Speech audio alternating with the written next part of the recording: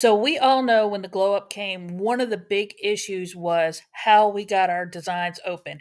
So we used to be able to click on them and the home tab would still stay in a tab and then our new design would open up in multiple tabs across the top.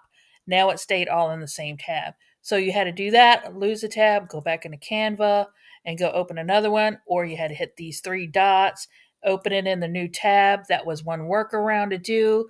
Oh, no fun. Let me show you how to fix that to do it the old way. So what you want to do is you want to go up into your settings.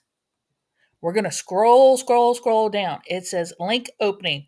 Open design in a new tab. Designs in the web browser will always open in a new tab. Let's click that on. Let's go back home. Let me click on a design.